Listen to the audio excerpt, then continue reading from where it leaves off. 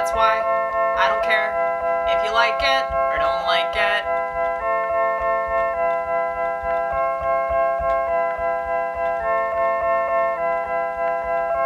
Somebody asked me a few years ago, how do I have so much confidence when I don't know what's gonna happen?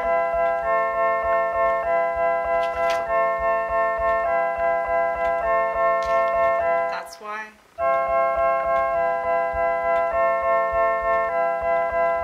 And if you see me in divine liturgy, there's no way you won't see me cry, cry, cry.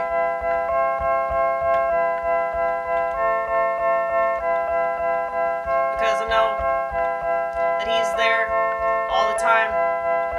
It doesn't matter if I can prove it. Why would you ask me to do that, silly head? These secular people are something else.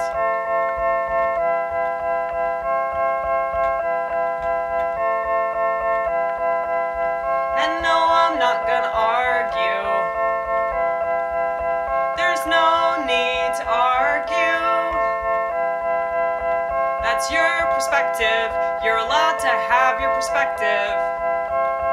My number one objective is not to convince you, but to show you what it means to believe.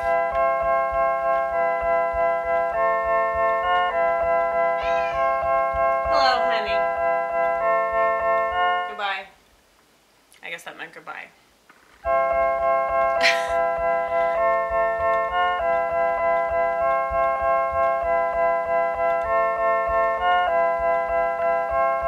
You don't have to be perfect. Only Jesus was perfect.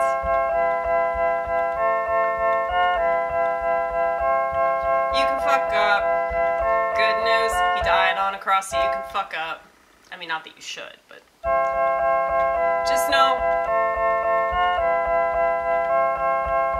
you can let it go. You can let it go. You can let it go. Oh, that's something that I'm not very good at.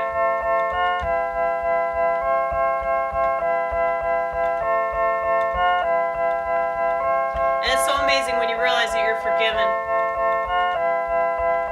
It's so amazing when you realize just how much you've been given.